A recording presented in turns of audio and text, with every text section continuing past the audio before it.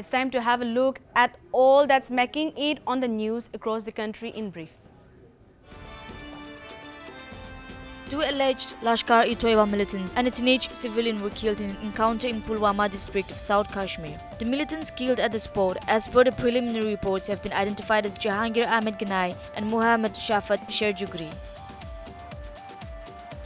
Thousands of students began writing CBSE Class 12 and Class 10 board examinations yesterday.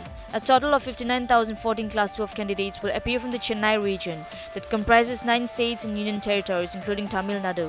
Mobile phones and calculators are banned from exam halls, but students are allowed to bring stationery.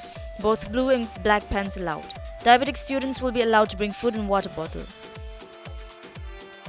The announcement of by-election to Dr. Radhakrishnan Nagar constituency in Chennai will not affect the presentation of the Idapadi Palaniswamy government's maiden budget in the Tamil Nadu Assembly.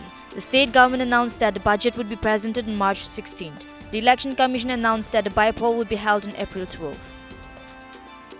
The Reserve Bank of India said it will shortly issue new Rs 10 denomination currency notes, while clarifying that the old Rs 10 notes will also remain valid. All the bank notes in the denomination of Rs 10 issued by the bank in the past will continue to be legal tender, the Apex Court clarified. The vehicular traffic was suspended between Jammu-Srinagar National Highway 44 following the landslides at Jammu Kashmir's Digdol and Pantial due to heavy snowfall. The heavy snowfall at various places in Kashmir and many parts of Jammu region, including the Jawahar Tunnel, led to the closure of the Jammu-Srinagar National Highway and many other locations. The Meteorological Department has predicted that widespread rain and snow which hit the region will remain until March 13.